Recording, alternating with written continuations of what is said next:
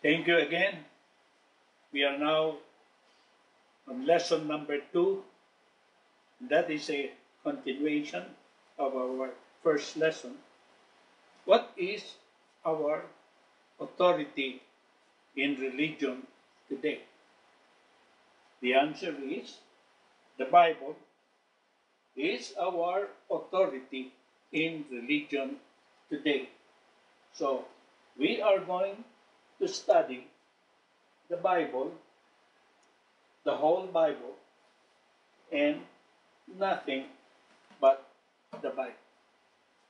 So, why do we need to study this lesson? If you will notice, all other religions, they have doctrines which are not found in the Bible. In this study, you will learn that our authority in religion must be the Bible and only the Bible. Let's start. All that we teach and practice must come from the Word of God. Every question and every issue, as far as religion is concerned, can be answered by the Bible.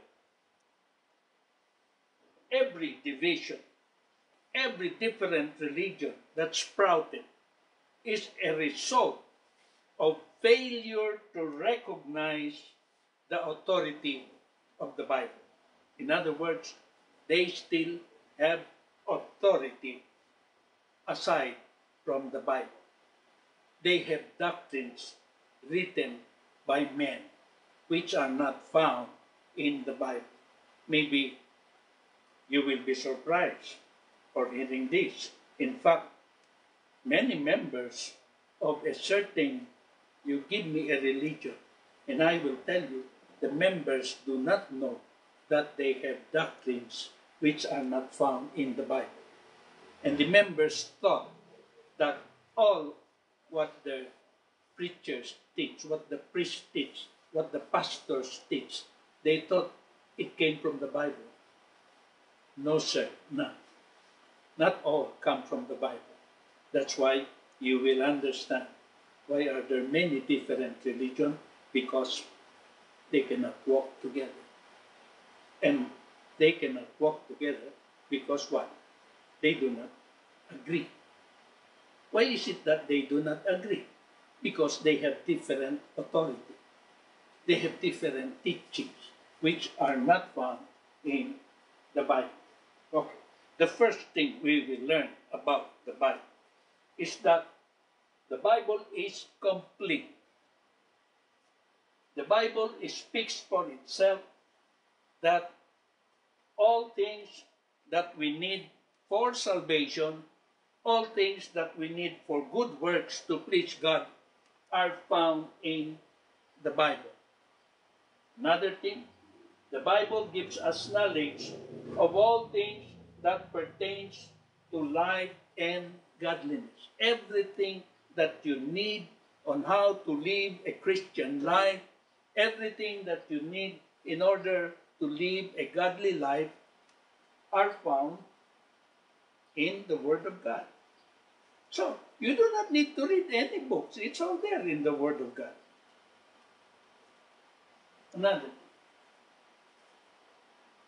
We will not read these verses anymore, but 2 Peter 1:3 tells us, as His divine power hath given unto us all things that pertain to life and godliness, through the knowledge of Him that has called us to glory and virtue.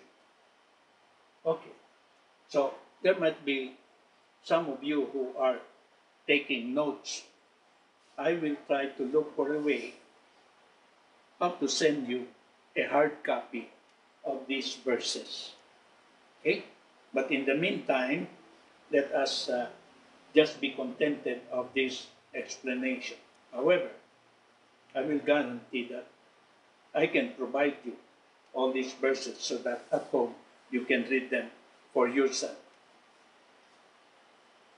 Another thing, the Bible is all sufficient. The Bible does not need any other book to support itself. No, the Bible can stand by itself. It is sufficient. Meaning, it is sufficient to save people during the time of the apostles. Okay? Do you mean to say that the Bible today is not enough to save a person? No, it is sufficient. If the Bible, because the Bible can save people at that time, 2,000 years ago, the Bible has the same power today. It can still save people today. In fact, I will give you this information in advance that those things, these doctrines made by men, cannot save you. It can bring your soul to heaven. Only the Bible can bring you to heaven. So, if it was sufficient to make man in Paul's day complete, why not take the same scripture today to make you complete, man? It was all sufficient for the apostles, and the early church should be also sufficient for us in this age. The Bible is complete. The Bible is sufficient. You don't need any other book. The Bible is for all times and all ages. You don't need to revise the Bible. See, what is happening today? People try to change the meaning of the Bible. People try to change the words in the Bible. The Bible does not need revision. It will still be the same Bible from the day that it was completed during the time of the apostles until today and until the end of the world. It is for all times and all ages. You do not need a new book or a new doctrine. No. The doctrine that was required by God during the time of the apostles are the same doctrines that God required 500 years later, 1,000 years later, 1,500 years later, 2,000 years in our present time, and it will be the same doctrine that God will require for the future generation until Jesus comes back to it. Another thing, we have already learned that the Bible is the final authority. When it is the final authority, do not expect another new doctrine to become. Final means that's the last. You see, when was the last? About 100 years ago, when John the Apostle died. That was the last. That was nothing is added to the Word of God. So, of course, these are the verses, and so there are some verses that I would like us to read. Galatians 1, 8 to 9. What did Paul write? Though we, Paul said, we apostles, or an angel from heaven, imagine, an angel from heaven, preach any other gospel unto you than which we have preached unto you, let him be accursed. What did Paul say? If somebody comes to you and teaches a doctrine different from what you read from the Bible, Paul said, let him be accursed. You see the danger? The danger of teaching another doctrine different from the Bible. And I would like to tell you, my brethren and my friends, that many today, you count the number of religions existing today, that's also the number of gospel different from what the Bible. And you can see the anger of God when people teach another gospel different from what you read in the Bible. And it was repeated in verse 10. As we said before, so say I now again, if any man preaches any other gospel unto you than that ye have received, let him be accursed. There was already a gospel that was preached. That's what we call the original gospel. See? There can not be another gospel if there is no original gospel. But again, you can see the anger of God. He said, even though an angel appears to you, what did Paul say? Let him be accursed. Many today are claiming that they receive what? They receive message from God. They claim that they receive visions.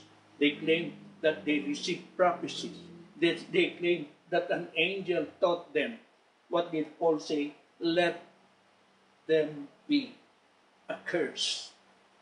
So, what does this mean? That settles the problem. That the Bible is the final authority. There are no more new revelations since the last book was written. No more. So you are beginning to understand why there are many religions. Because there are those who claim that they have received what? Messages from angels, from God, from, you see. But Paul said, no more. The last was during the time of John. So we are learning the authority, the Bible, that there is no any other authority except from the Bible. No more angel coming to tell us, oh, these are new revelations. None. Because the Bible is complete. The Bible is all sufficient. Okay. 2 John 9. Whosoever transgresseth. You see the warning. Whosoever transgresseth. What is transgresseth? Meaning, you go beyond. You teach something which is not in the Bible. Whosoever transgresseth and what? Abideth not in the doctrine of Christ. When a person does not abide in the doctrine of Christ, he is going beyond the doctrine of Christ. What did John say? Hath not God. So when you teach a doctrine not found in the Bible, you do not have God. That's a milder term. But in simple terms, it says, you go to hell. He that abideth in the doctrine of Christ. So when you abide in the doctrine of Christ, you have no more elbow room. See, you are contained in one container, and that is the doctrine of Christ. He that abideth in the doctrine of Christ, he hath what? Both the Father and the Son.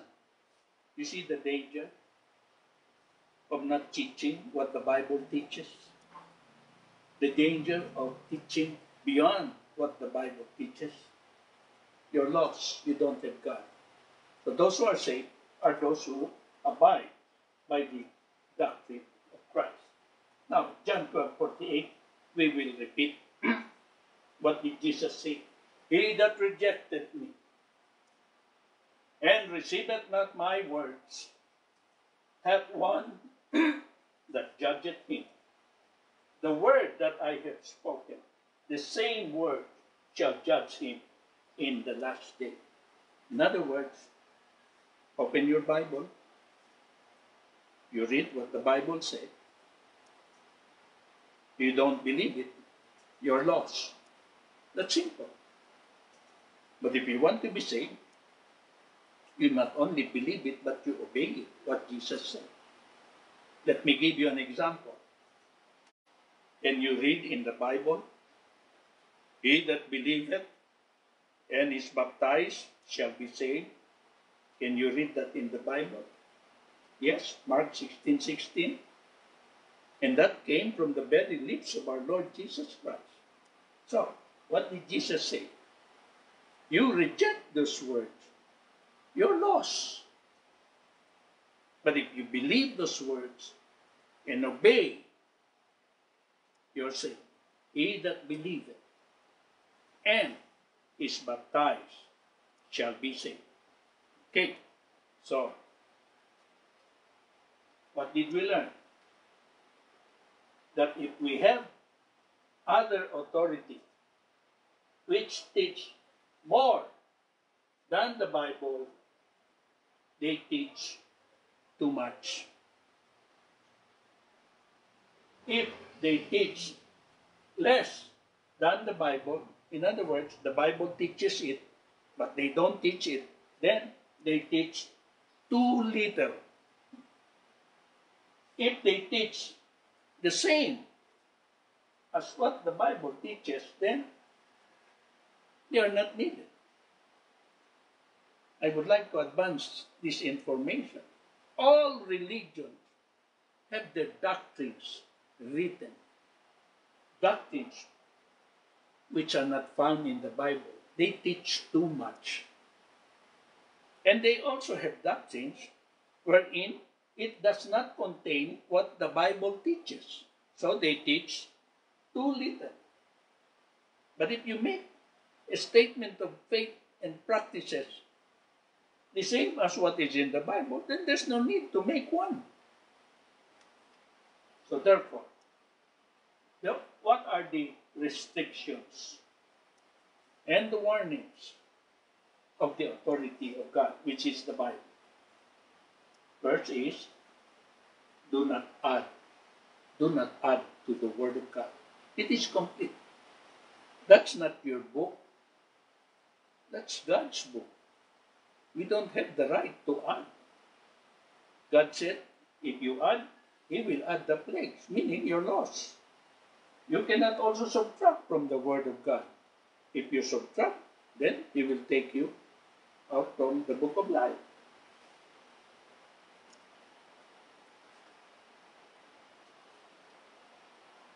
Another warning. You cannot change or substitute.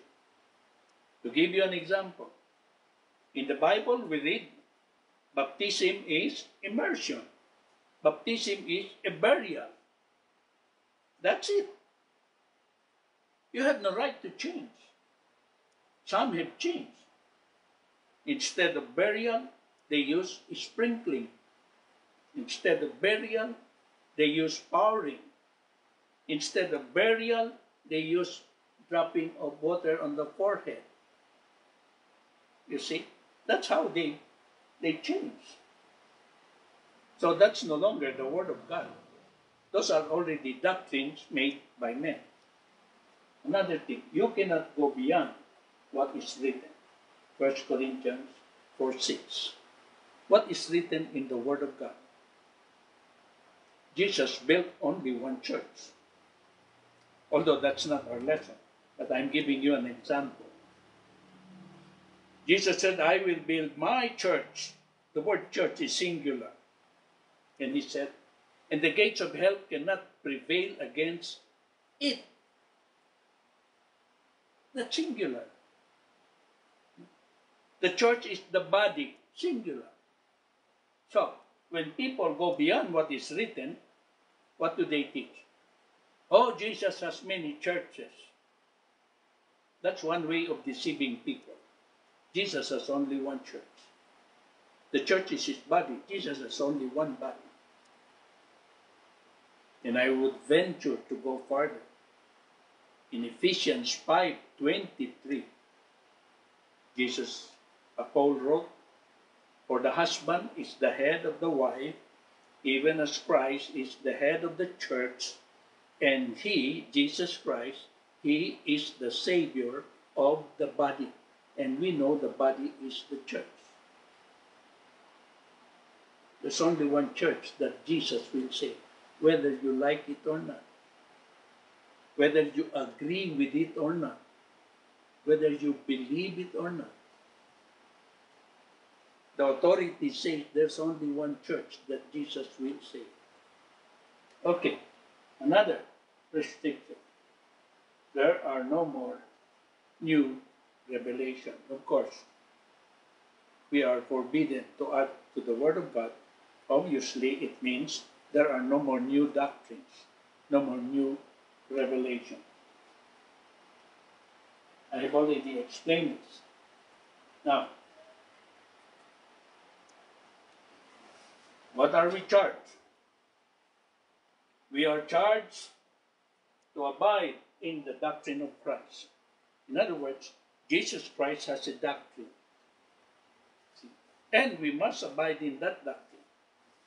And of course, in order for you to know whether you are abiding in the doctrine of Christ, first of all, you have to know what is the doctrine of Christ. How can you abide in a doctrine that you don't know? So the first thing, your first obligation is to know what is the doctrine of Christ.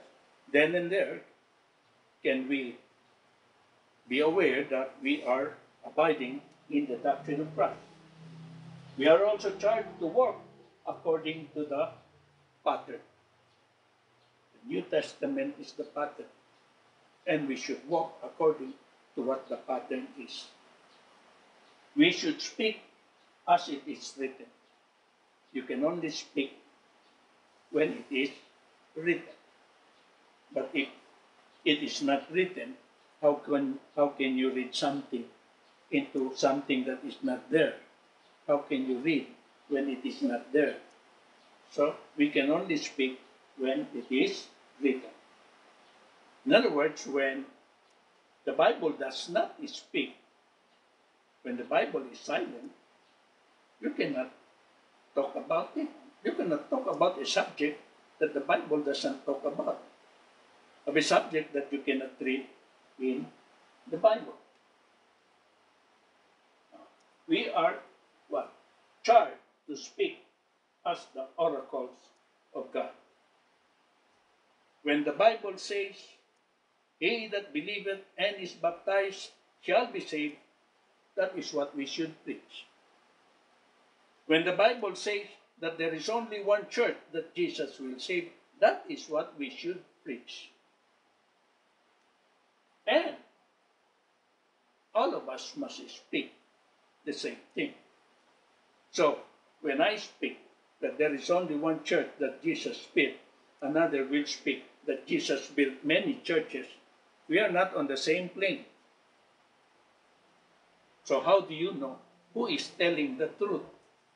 You go to the authority, because the authority is the one that determines who is saying the truth. And so the authority, which is the Bible, says there's only one church. So in other words, those who say that Jesus has many churches, they are not telling the truth. And we learn in John 8:32, it is the truth that saves. It is error that would damn our soul. So when I teach error, it will cause you to go to hell. That's why we strive to teach the truth. So we walk by the same truth. We walk by faith, meaning faith cometh by hearing, and hearing the word of God. So we walk as what the Bible says. We walk as what we read in the Bible. We walk as what God has said.